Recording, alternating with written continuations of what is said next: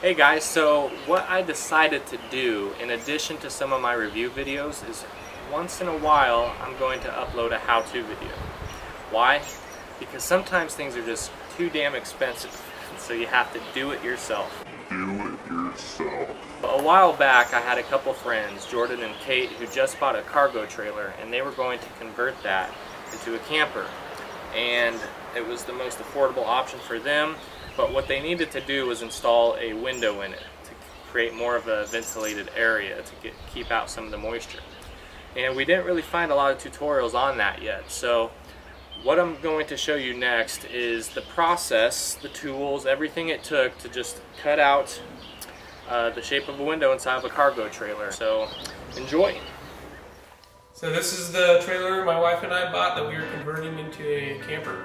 And today we're putting in windows. Check it out.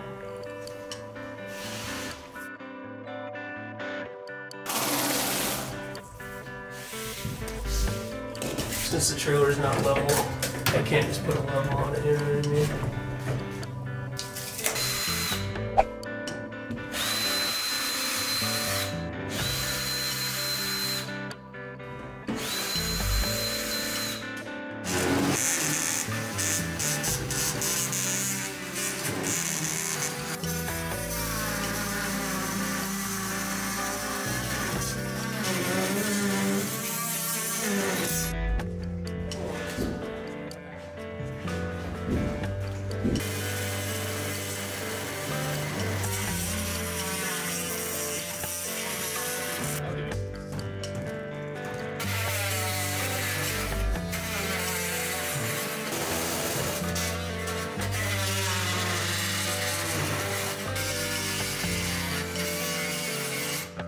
Okay, I've cut the metal right here and right here on the inside. And now I'm going to bend this piece down 90 degrees, and the frame for the window will sit in between these two pieces of metal and sit on the 90-degree bent metal. And I'll put a screw through here, a screw up to the bottom as well.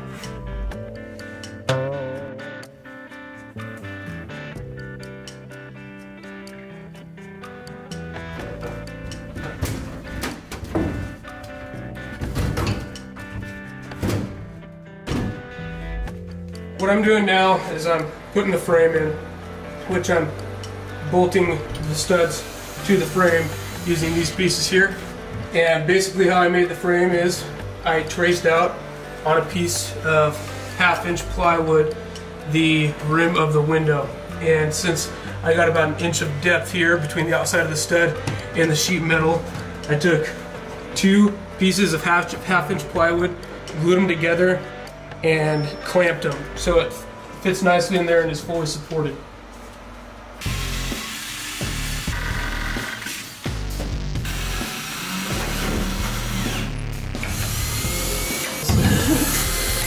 Press on it.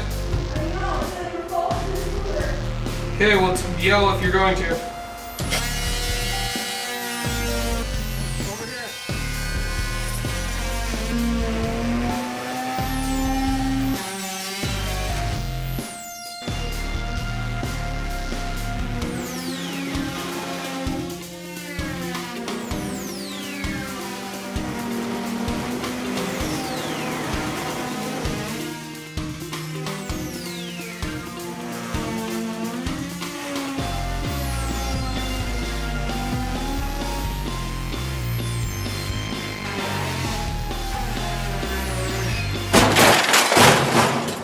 Cut this window out using a Craftsman and a Perform Max oscillating saw.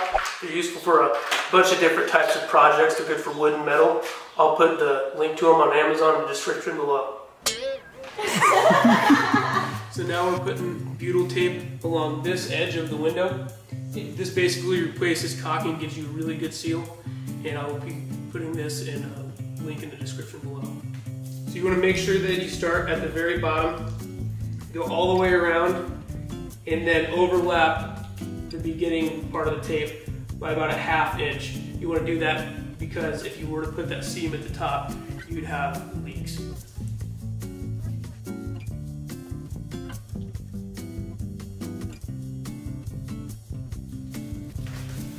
Time to put it in.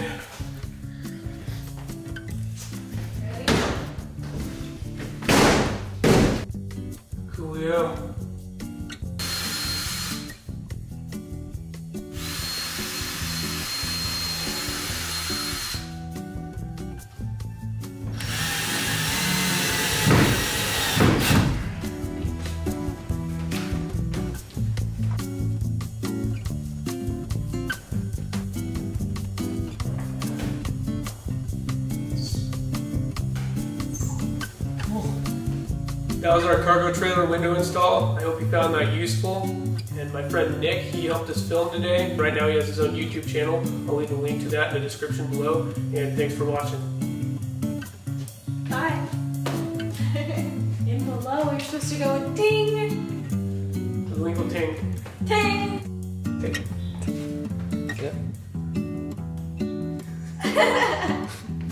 Thanks so much for watching, guys. I hope you found this video beneficial to you. If you have any questions, I'll try to do my best to answer them in the comments below.